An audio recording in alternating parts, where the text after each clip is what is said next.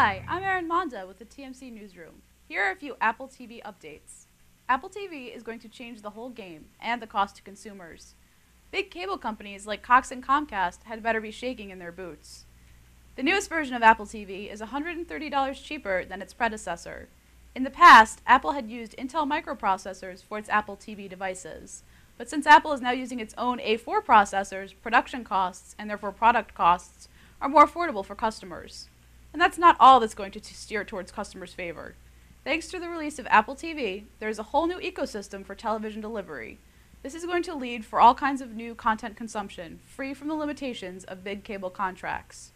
While Apple may have struck a blow against big cable, it is not alone in its fight for dominance in the tech world. Success breeds competition, and there are a few mobile devices that are considered more successful than the iPad. Samsung and Toshiba have unveiled their own Droid-friendly tablet products, which are designed to rival the iPad.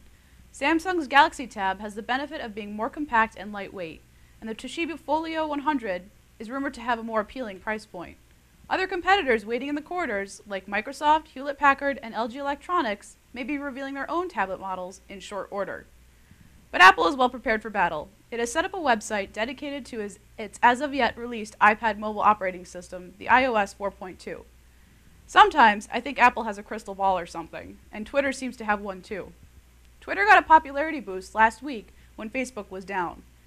Like rats from a sinking ship, Facebook users fled to Twitter to express their frustration with the other social media outlet. Twitter is coping with its newly cemented status by unrolling several improvements. Firstly, it has incorporated a new app authenticating service. For some apps to run on Twitter, users must first give their approval. Secondly, Twitter is enrolling a new URL wrapping feature, which shortens URL links and makes them less obscure seeming. I suspect more changes are coming, especially if Twitter wants to maintain its lofty perch. So that's all for today. For all the latest news in the communications world, visit tmcnet.com.